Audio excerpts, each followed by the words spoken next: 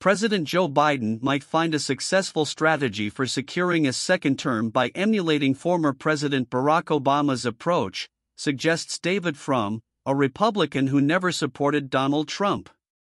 Frum highlights that Obama also faced weak approval ratings in the year leading up to his re-election. In November 2011, Barack Obama had an approval rating of 43%. At present, Joe Biden's approval rating, according to 538, stands at 39%. Frum argues, regardless of the theory, one must take into account a peculiar coincidence: the close resemblance between Biden's approval numbers and former President Barack Obama's first-term figures. He points out that during October 2023, Obama's disapproval rating reached 41%, not far from Biden's 37% at the same point. However, it's essential to recognize that the world in 2011 was vastly different from today.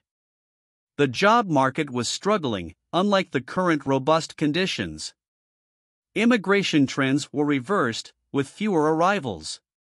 China's economy was thriving, not experiencing a slowdown. Back then, Ukraine hadn't been invaded by Russia, and the Obama administration saw Putin as a potential partner rather than an adversary.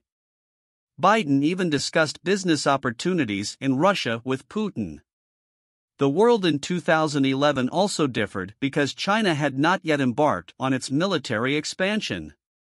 The Arab Spring uprisings hadn't led to the rise of ISIS, and Iran's proxies hadn't achieved the dominance seen in the Middle East today.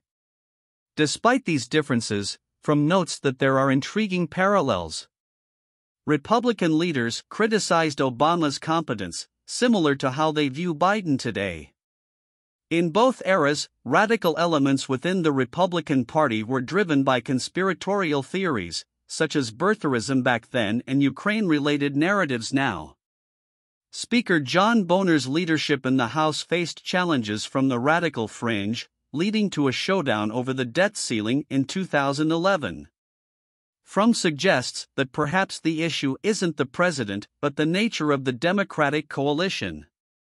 One significant difference between Obama and Biden is the latter's age, which has become a noticeable concern even among less politically engaged voters.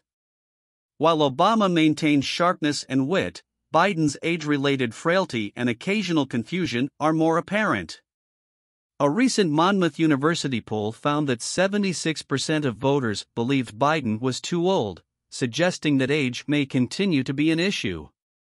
Nevertheless, Donald Trump's age could mitigate this concern to some extent. However, Trump appears less weary than Biden, which could work to his advantage. Age is likely to be a significant issue in the upcoming election.